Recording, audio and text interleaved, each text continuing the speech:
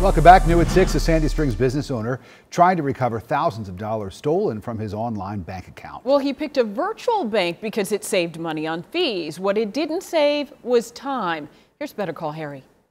And then I want you to go 10 curl with a lunge, okay? It's been 3 years since Cody Parks switched from fitness trainer to business owner. Got it?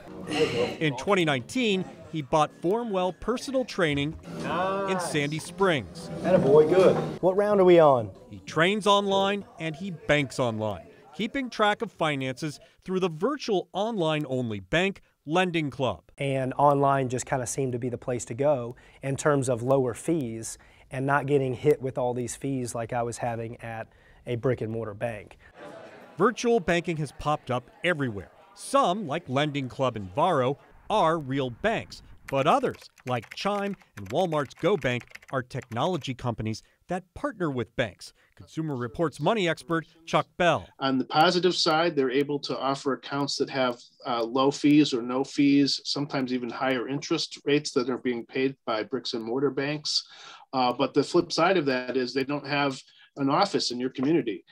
Why would you need a physical bank? How about when someone steals your debit card number and starts buying thousands of dollars in cryptocurrency? That's what happened to Cody. In all, there were 6 charges to Crypto.com for a total of $7,126.16.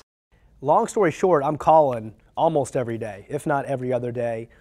Go through mind you, every time you've got to go through the call center and go through and prove it's you. So it's 15-20 minutes before I actually get to talk to a person and actually rerun through my story again because it's always somebody different. It was a fraud. Somebody got my debit card. Cody takes the blame for not using two-factor authentication. But come on, this started last November. The fraud department actually closed the case because it determined the merchant has refunded the amount in question. And I'm like, heck yeah, did I miss something? Because I didn't see $7,000 back in my account.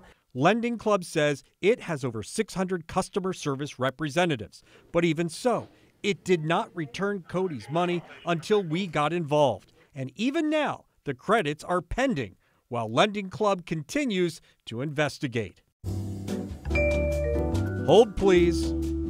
Here's our take. Whether you use a brick and mortar bank or a virtual bank, there are 2 things that will save you. Number 1, go online and set up two-factor authentication. And if they offer it, set up text alerts for transactions and withdrawals. I'm Better Call Harry, CBS 46 News.